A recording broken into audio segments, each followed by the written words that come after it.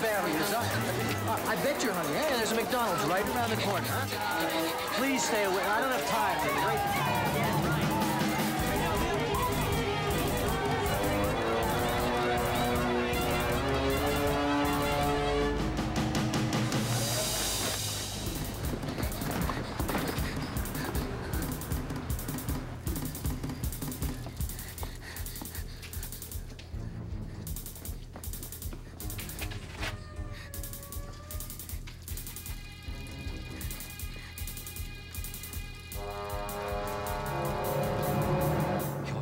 Has disappeared? Yeah, she went to the ladies' room and she's been missing ever since. Well, how old is she? 10.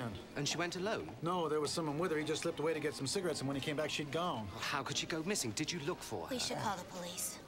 Yes, we looked for her. I think we better get the police. Well, isn't that a bit drastic? I mean, maybe she got lost on the way back. It is a big hotel. Or she took a stroll around the shops. Look, my daughter isn't a child anymore. She knows we're waiting for her. She would have come straight back. I'll send some people to go and look for her if that will satisfy you. Yes, thank you.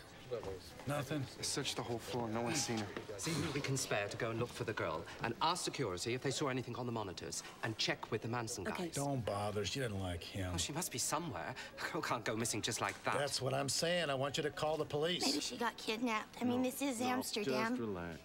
Something wrong, Philip? Oh, there's a child missing. These are the parents. I told them not to worry. We're looking for her right now. You are looking on the 6th. Well, they say she's not a fan. My name's Cornelius Beaumont. I'm the manager. Walter Richmond, my wife, Catherine. How do you do?